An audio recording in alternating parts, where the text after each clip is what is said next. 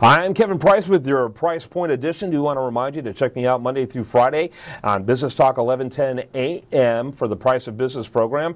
Also, don't forget to check out usdailyreview.com. Speaking of usdailyreview.com, I caught an article just this past week that reminded me of the great novel Atlas Shrugged by Ayn Rand. Ayn Rand wrote in her book, Atlas Shrugged, a fictional story about business owners who had simply had enough, and they were going to go on strike by laying people off and no longer producing.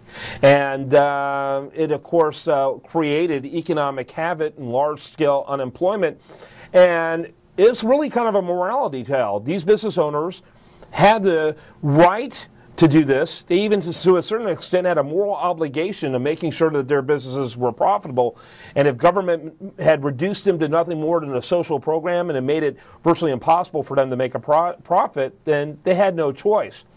It seems kind of crazy, almost science fiction. But it's beginning to happen right now in our economy, in our business environment today. I was reading in usdailyreview.com that the attitudes of business owners are plummeting when it comes to optimism about the economic future. And listen to this. This is most disturbing.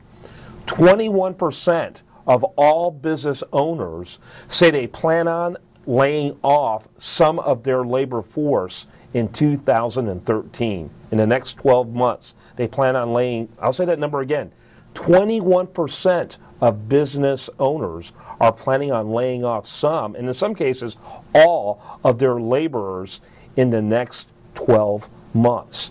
And so we already have real unemployment of around 15%. We have real unemployment of around 23 million people. Imagine if 21%, some of whom have already laid some off, continue to lay off in 2013. That's going to translate into serious economic havoc. Why is this happening? Well, the United States is now number one in terms of having the highest taxes on business than any industrialized country in the world. That alone would deter many people from going into business. Number two, the United States has the worst regulatory environment than any industrialized country of the world. In fact, when you look at the fact that we have a federal, state, and local levels of regulations, which other countries in the world don't have, you have redundancy, you've got contradiction, you've got mass confusion, which leads to the United States having such a hostile regulatory environment. Third, we have the worst litigation environment of any industrialized country in the world. In England, if you want to sue somebody, you have to pay to sue somebody. In this country, in this country, you only have to pay if you lose. And so anyone who has even a frivolous lawsuit can go ahead and sue without any consequences in the end.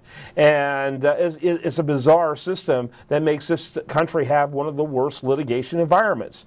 Add it all up, and it's a nightmare, the kind of nightmare that would lead to businesses having their own Atlas Shrugged.